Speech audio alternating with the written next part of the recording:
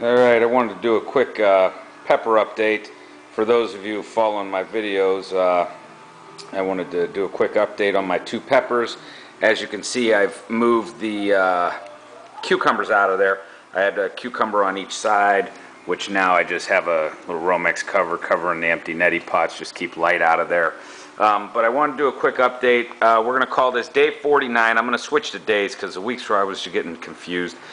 This is day 49 on these peppers in the hydroponics. I actually just did a nutrient change today and switched them to from Maxi Grow to the Maxi Bloom. So we're going to see how that goes.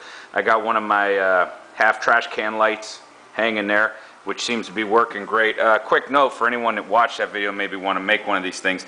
Put a couple slices with your grinder in the top, because the heat that was building up here was pretty unbelievable. Even though they're CFLs, they were getting quite hot. So do yourself a favor, put a couple slices up in there.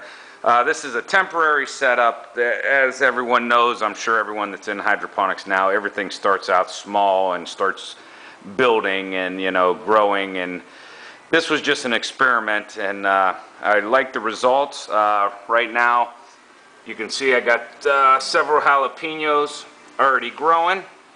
Real nice. A ton of flower buds on the jalapenos. I mean, there's buds everywhere. I have not got a true pepper bud on the poblano yet, but I do have a ton of flowers, a ton of buds, and I think them two right there are about to drop them flowers, and we'll see how we did there. What I did do is got a little paintbrush. I'm self-pollinating.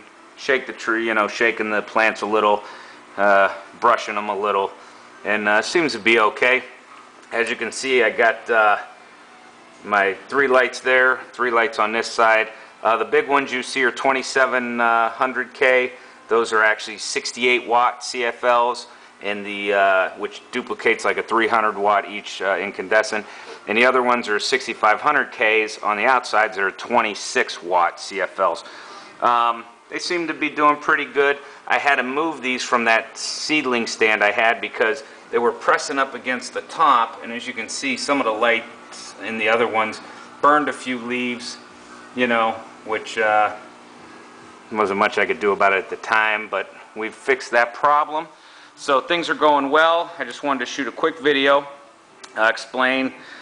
Setting up a grow room actually in a different part of the house. I know my wife will be happy because I got plants all over the place in here now. But like I said, the peppers look good. Day 49. This is going to get much larger, these systems. I'm planning on building a larger system.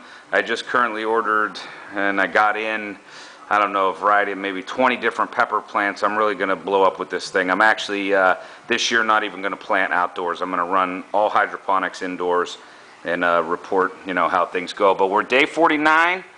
Got a couple little jalapenos there, looking good. Hopefully poblano's coming. Check out some of my other videos. Thanks for the recent subscribers. Anyone watching, please subscribe. If you have any comments, questions, or posts, please add them. That's how we learn. And happy gardening to you guys. We'll catch you later.